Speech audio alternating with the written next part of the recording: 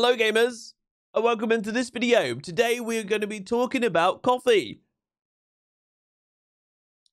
I'm just kidding. We're going to be talking about swiftness versus spec classes. Now, some of you may know this, some of you may not, but I recently swapped mains from my swiftness esoteric wardancer to my now spec Deathblow striker. There's a whole bunch of reasons for this.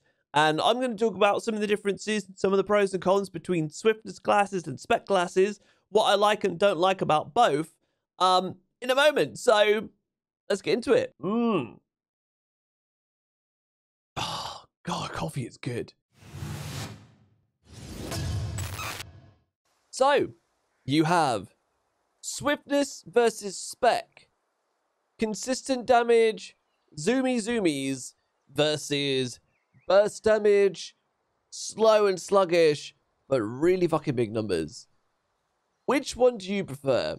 Because for me, I like both, but for different reasons and in different scenarios. However, I am leaning more towards the spec side, and this is why I've changed from the wardancer to the now Deathblow striker.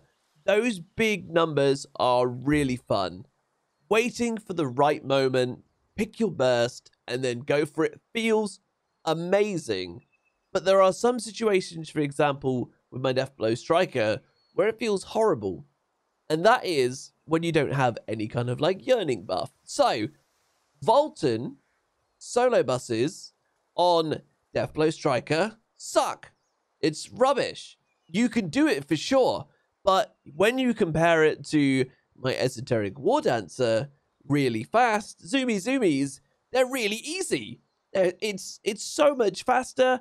You're able to dodge a lot quicker, but you don't have the same kind of satisfaction as those big numbers that you get from an igniter sorc or the Deathblow striker.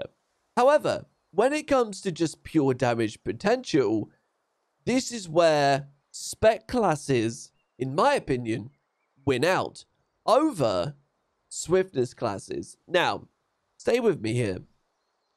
You have certain synergies and certain things that you can do in this game that really help out spec classes and don't really so much help out swiftness builds, right?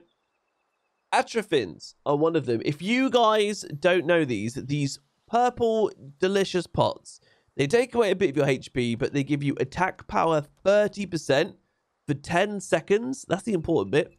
And move and attack speed 20%, right? Move and attack speed on my wardancer might as well not be on there. It's a bit of a waste. I don't really need it because I cap out on both of them. I use Wind's Whisper, I buff myself consistently, and it doesn't really do anything. Yearning buff on a swiftness class doesn't really do anything. You can counteract things like mass increase, right? There are situations where it's going to help, or if you've got really low stats, it's going to help. But once you get your stats up, then it's not really a big deal. Atropines, 10 seconds. That is a short window that you can really get out burst, and it's extra 30% attack power. Now, if you're on a class like Igniter Sorc, where the majority of your damage is in this very small window, an extra 30% on an Igniter rotation is absolutely massive.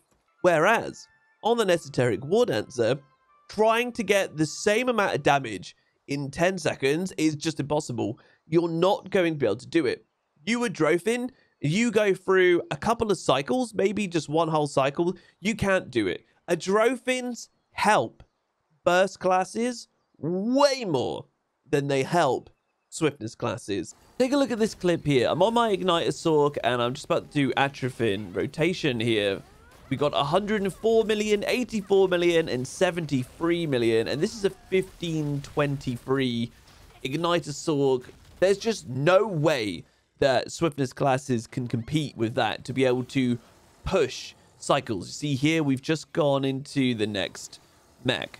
So when you're trying to burst a boss from like phase to phase, Adrophins are huge. If that wasn't enough, on top of Adrophin's Yearning buff and synergies, which all help spec classes get around their kind of slow and sluggish feel, you've also got buff food, which can also give you attack speed and move speed. And again, for swiftness classes, it doesn't really do a lot. And all these things combined really get to me. And as wardancer, now X main, I want to be able to maximize damage and be able to push phases, maybe even skip mechanics in like Clown Free and stuff like that. So this is why I took the decision to go for a spec class as a main.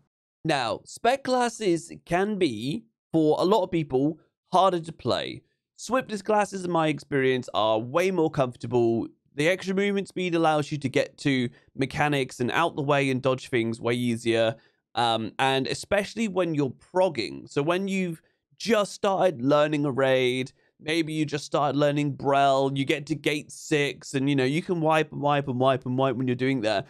Playing a swiftness class, like I did, I learned it on my wardancer, and it felt really good. It felt really comfortable. I was able to dodge things quite well. You're not so animation locked, things like that. But once you learn a raid and once you outgear a raid, I definitely feel like spec is the way to go, being able to push those mechs. But swiftness is really nice for example, Valtan solo.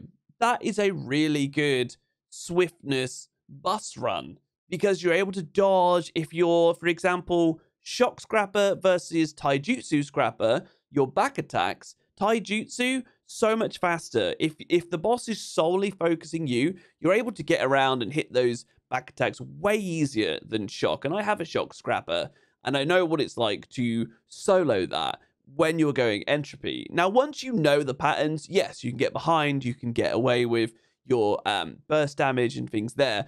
But taijutsu, you just zoomies around, back attacks, the boss spins, you just go around like really quick. So you get my point there. That's when I think swiftness classes are nice, because they definitely feel, at least for me, more comfortable to play and more comfortable to learn, even learning the game if you're a new player, for example.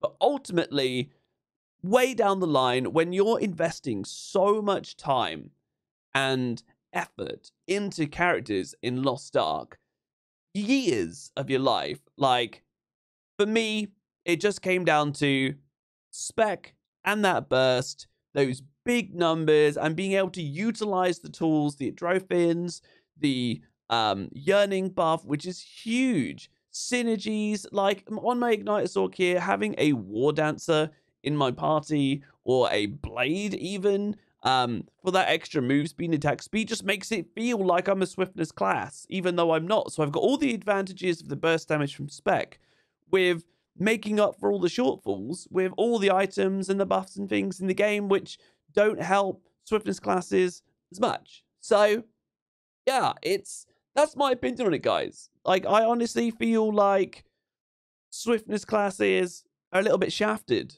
So let me know what you guys think down below. That's kind of just what I wanted to talk about today.